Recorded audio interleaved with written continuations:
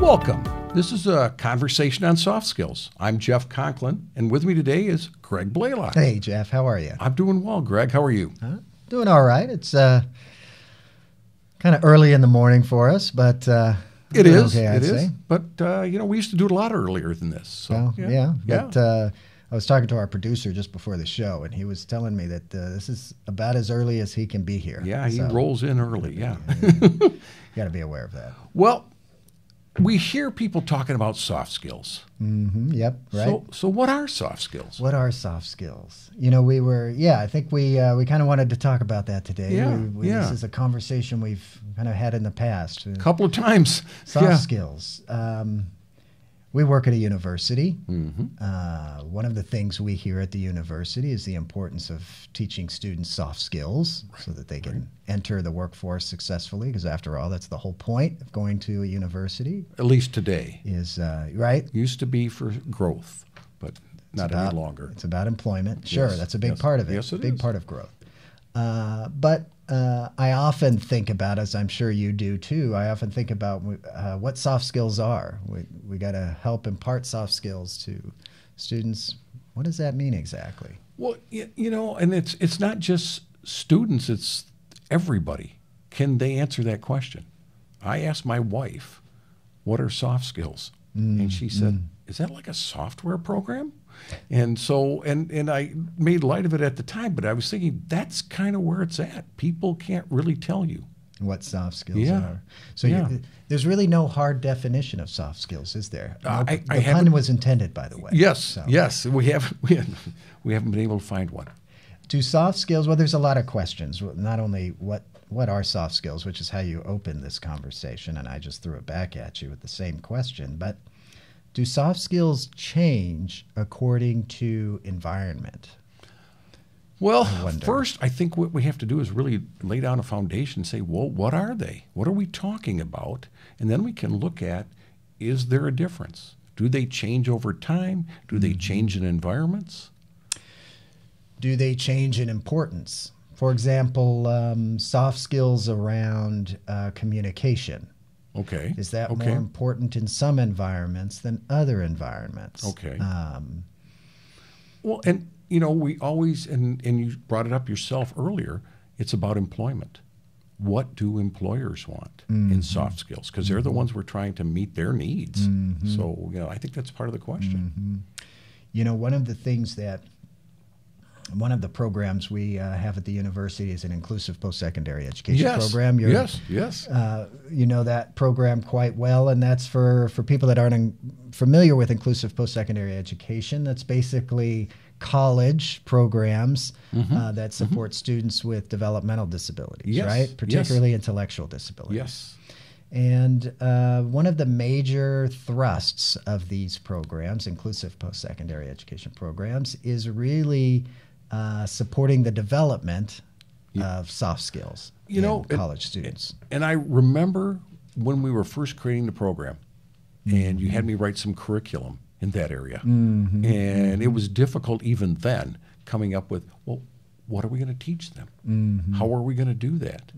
And I wonder sometimes if it wasn't too late. I know that's a big part of the program, but shouldn't a lot of this been addressed years ago? That's right. These are soft skills are not something that you teach to anyone in a month or Here's a class. Take one class. Yeah. I had a class in soft skills, and I guess developmentally we're always developing our soft skills. I mean, as adults, we like to think we've got certain soft skills, but I think some of us continue to work on developing certain soft skills as adults. You were mentioning that just this morning. You were talking about your daughter and how you approach things with her. It's like developing additional soft skills with you, in you. So. Right. So, the question, what are soft skills? That's such a big topic. And I think one of the things that occurs to me in answering that question is, well, I don't think there's any one set of accepted soft skills. I think soft skills is a term that's more of an umbrella term. Okay. Sort of like academic skills. If one were to ask what are academic skills, well, it kind of depends on the environment, the context, the level. Okay. Academic skills could involve reading skills, basic reading skills, advanced reading skills, interpretation skills, basic writing skills, skills related to math, skills related to science. Okay. How do you behave in class? That's right. How you problem solve. Yes. Some of these bigger pieces of academic skills. And I think soft skills is similar to that. What do you think? Well, I think that's right. And when we talk, going back to some of the students you work with in your program, some of the soft skills you're working on with them is how do you go to class? What do you do in class? How do you interact in class? How do you interact? Yeah. Right. How do you problem solve? Yes. When I think about it, I don't know about you, when someone asks me about soft skills, one of the things that occurs to me is I think about those people that don't have certain soft skills. Always. And that helps me figure out what soft skills are. So it's like come back and say, these aren't soft skills, so this must be what they are. Right, Yeah. right. So, yeah. There's one student I know, college student I know, who's visually impaired and has developmental disability. And one of the things that this student has grown up with a lot of great support from family, from friends who help really make sure that the needs of this student are met in a very positive way. So much so that often the student's needs are met before the student even has them as a need. Okay. Right? Okay.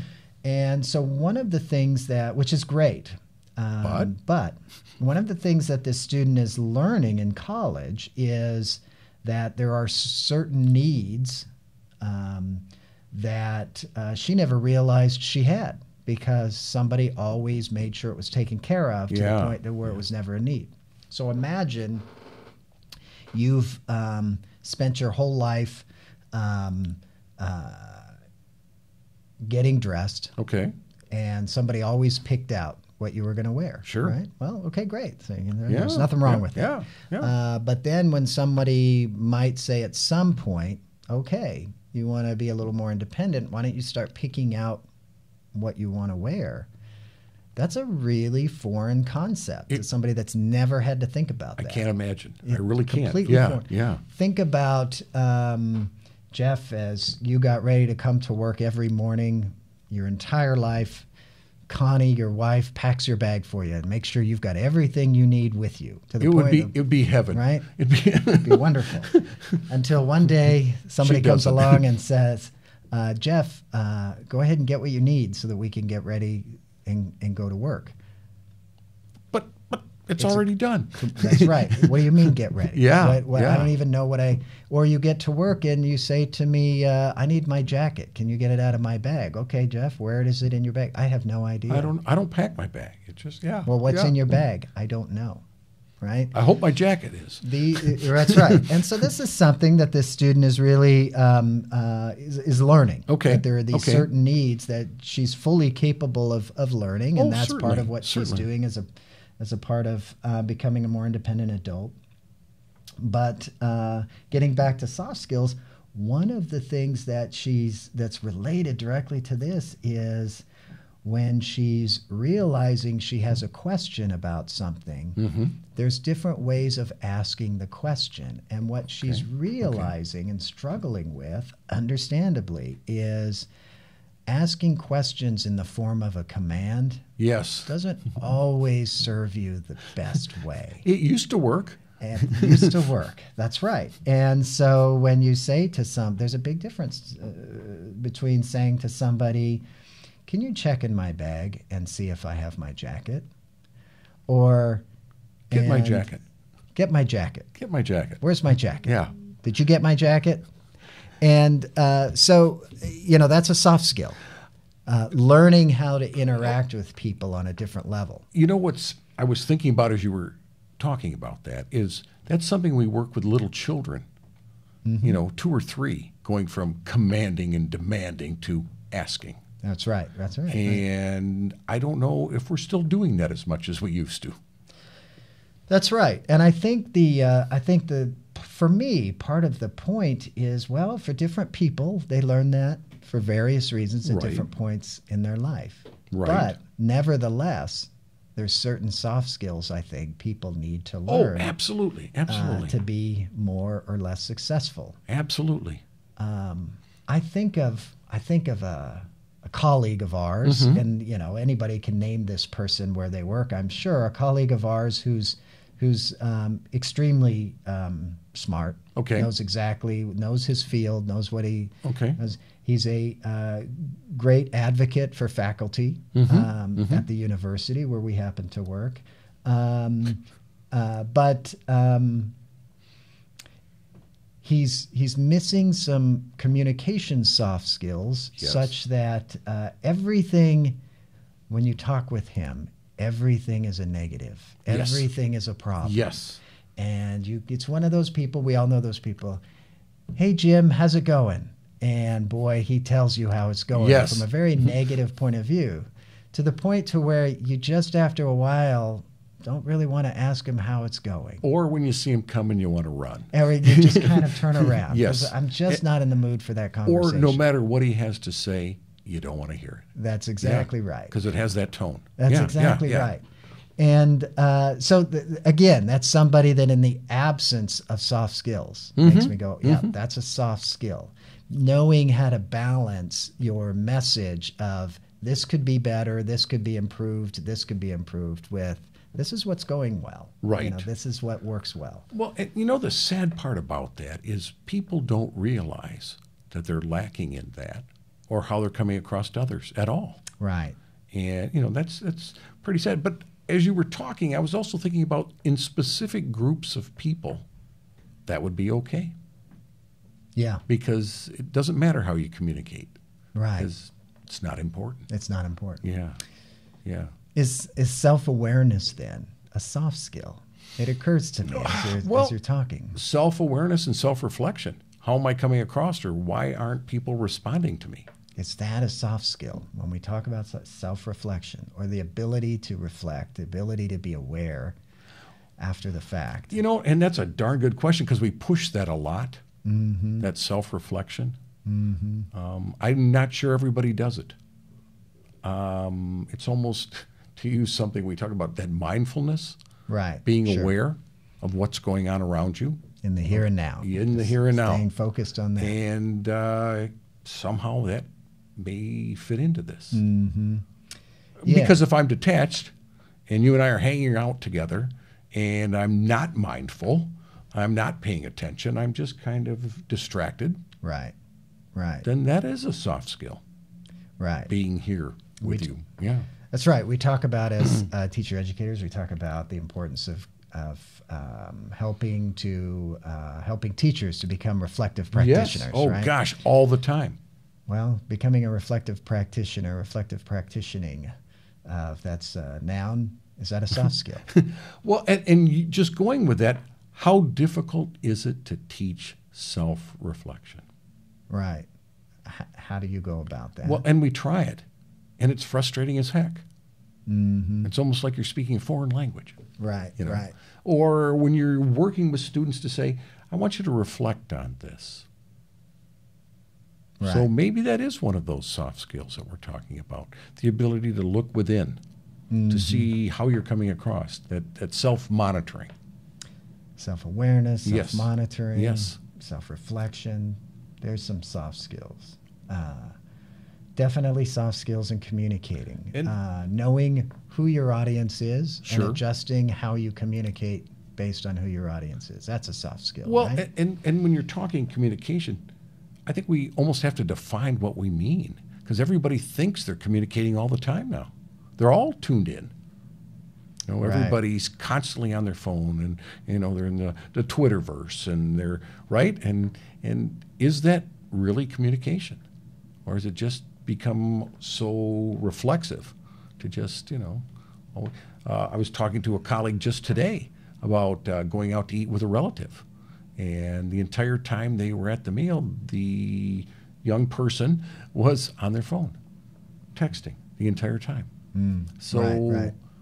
when you talk of audience and communicating, it's, Right. were they communicating? Why did you bother to come out? Right. How many times have you been out for a meal? You go to a restaurant, there's 4 people, 2 couples sitting at a table, and everybody has their phone out. Right. Yeah. Why did you go out? Why did you bother? Right. Are those soft skills? Are they lacking in soft skills? Are they lacking, or are they, or are they a different set of soft skills? Okay. Okay. It might be completely appropriate for them to be on their phones, given their context and why they went out to eat and what the whole point of their experience was. I think it's soft skills relates to knowing what the context or the situation requires in that moment to be successful. Okay.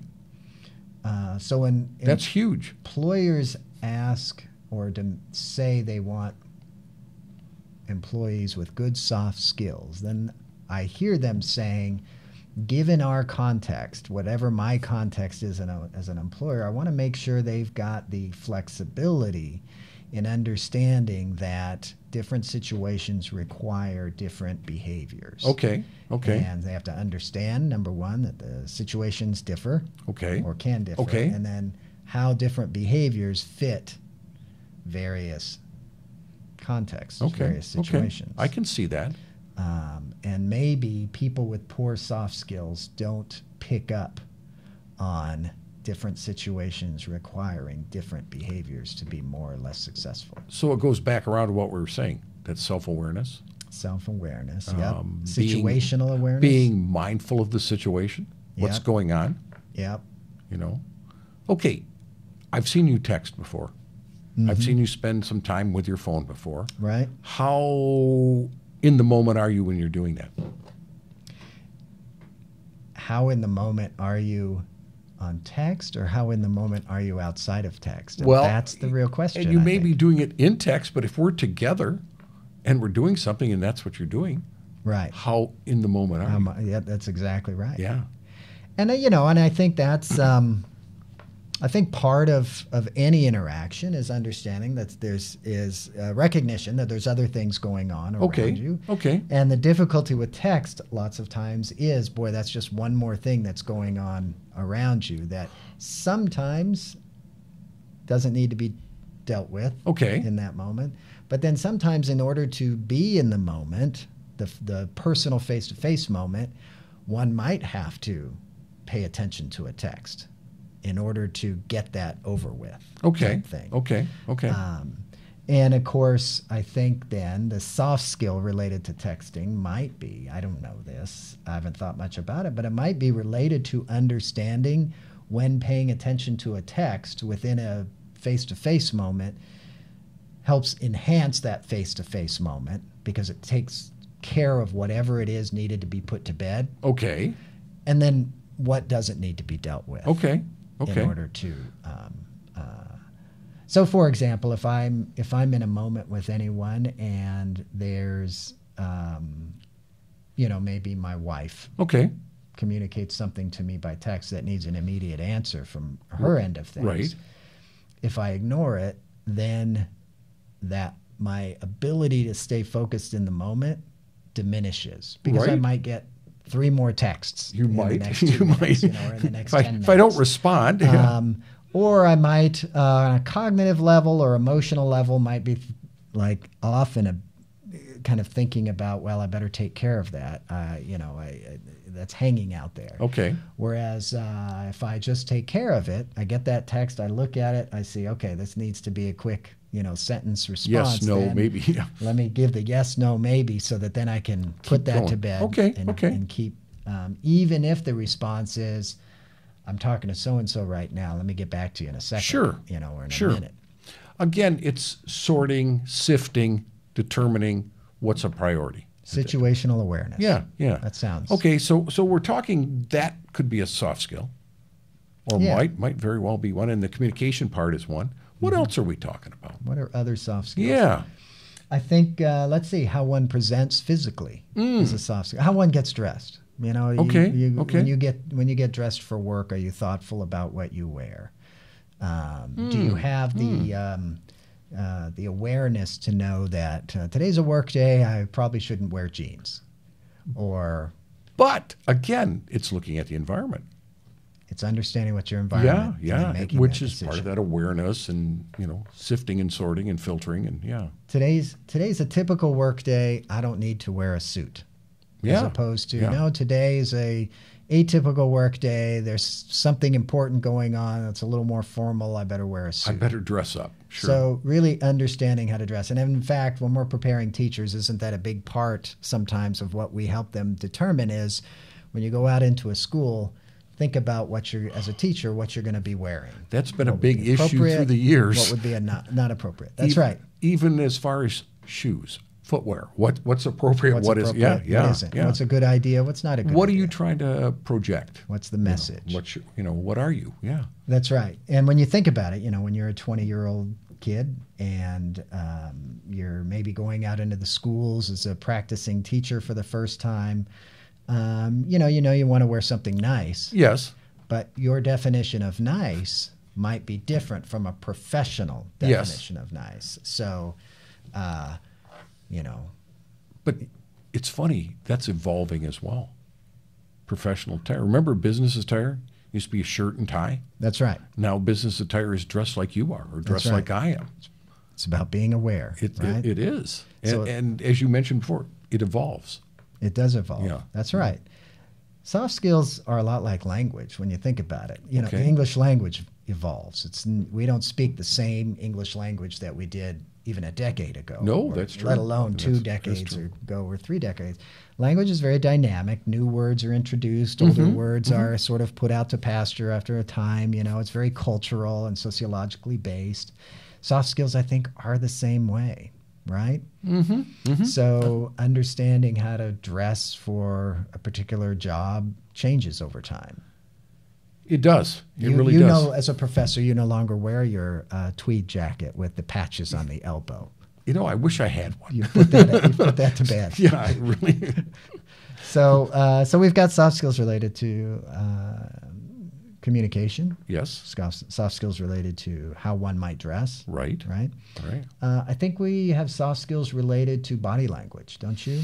Well, and as I was just thinking right now, it's all interaction with other people. The communication part, the body language, all of that. He's just saying, how do we interact with each other as humans? And I don't know if we know anymore. What do you mean? Explain that. As I see more and more people out there, we're kind of an isolated group.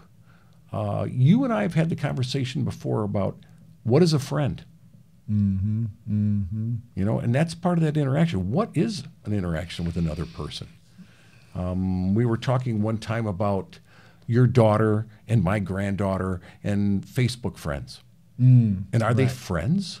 Right. How can you call that a friend? You've never met them. How can you share things with your Facebook friend that you've never met? And do you understand what a friend is? And that's a part of that interaction. Where do you weigh people in your environment? That kind of thing. Well, and it is a lot of soft skills is all about the social and the interactional. Friends, for example. I've come to accept the idea that my idea of a friend is very different from perhaps my 14-year-old's idea of a friend. It's a different definition. They might overlap in some important ways, but then there might also be an understanding that you can have a Facebook friend. You can have a friend as it might be defined by an individual that you've never met. Wouldn't be my definition of a friend. Right. So the definition has changed. The language has changed, maybe. And when you think about relationships, good word there. You've got these almost circles, concentric circles of relationships. You've got your innermost circle, which is, you and the people you're closest to, right? Typically our immediate family, right? Type our kids, our spouse, our parents. brothers, sisters maybe, but then you move one concentric circle out, and maybe you've got relationships that are a little more distant than that. They Sure. might be your cousins or people a little further out in your biological family, or they might include close friends. Right? Okay, okay. And then you go another circle out, and you've got maybe some friends that are not your close friends, but they're friends. Okay. You might call them, they're not my closest friends, but they're people I know, I like, I hang out, you know, that sort of thing. And then you take another circle out, and then you're getting perhaps into people you know, acquaintances. Acquaintances, okay, right? yeah. So they're not friends, but they're Right. acquaintances. They're Right. people I know. You say I talk hi to every to, so yeah, often. yeah. They know my name. I might know their name. They might know mine. We may not know each other's Sure. name, right? Sure. And then you go a circle out that, and they're not so much acquaintances, but maybe they're people we see in the community. Okay.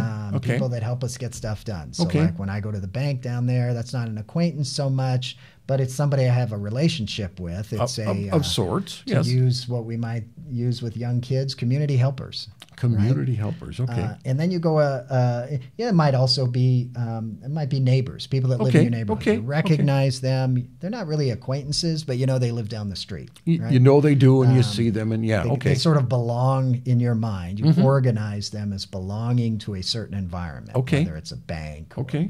grocery store, or even your neighborhood. And then outside of that, you might hit the complete strangers. All These are right. the people you're walking Okay. through the mall, and you know, if you're from a small town, you might say, howdy, how you doing? As you walk by them, you drive by people, you don't know who they are. Right. You might wave to them. Or if you grow up in the city like I did, you just walk right by them. You never make eye You never make eye contact. Okay. contact. Right? Okay. And for many of us, we grow and kind of do a combination of those types of behaviors with strangers. But I sort of think of soft skills on another level, with an understanding of how you appropriately interact with these different concentric circle of people, all of which you have a certain level of relationship with. Okay. Okay. But how you interact appropriately with them in life. And of course, then, well, who defines what's appropriate? Well, it's culturally defined what's appropriate. As I just said, and you grow up in a small town, and Right. it's socially appropriate to, when you drive by people on the street, as a driver, you wave to them. Well- you know, that's completely inappropriate Yeah. in Los Angeles. Yeah, I'm you sure. do not do that, Yeah, right? yeah. Simply because you'd look kind of weird. Like, what's up with that guy? Yeah. But if you're in LA, you're from LA, and you're in that small town, and you're not waving at people, completely inappropriate, outright rude, you know, type thing. And so these are very culturally based All right. definitions. All right. And so social soft skills, culturally based skills, I'd say. I think that's a good point. I Right? think a lot of it is culturally based. I think that's very good. As I was thinking a little bit further, with some of the students you work with, they are definitely lacking in soft skills. And I think one way we could define soft skills is to look at what they're missing. That's so important, and why they're in your program. You know? I think it's true of all college students. Okay. Getting okay. back to Okay. really what employers are looking for, I think all college students, it's incumbent upon us as faculty, but it's really ultimately incumbent upon all college students to learn what soft skills are, which ones are most important for what they want to do in life, and then develop those. Okay. Okay. I've got a student, brilliant student, undergraduate student right now. You know who she is as well, who's extremely smart, knows what she wants to do, Right. wants to get into research, Right. massively lacking in a lot of basic interactional Yes, soft skills, yes. right? And not because of any particular disability or Oh, anything no, like that. no. It's just, nope, that's just how she is. Yeah. And so one of the things to be successful she's got to do is understand some of the soft skills she's lacking and then focus on those. Okay. And work on those. Okay. And as it happens, this is a student that is recognizing what some of those are. That's a and big part of it right there. beginning Yeah. to think about. Again, that goes back to what we said earlier, though, about self-reflection. Right. And that's Self-awareness. self-awareness and self-reflection. Yeah. Right. And that's a big part of really what we're talking about here. Right. And I think what makes it tricky is not just how the idea that many soft skills are ill-defined, which Right.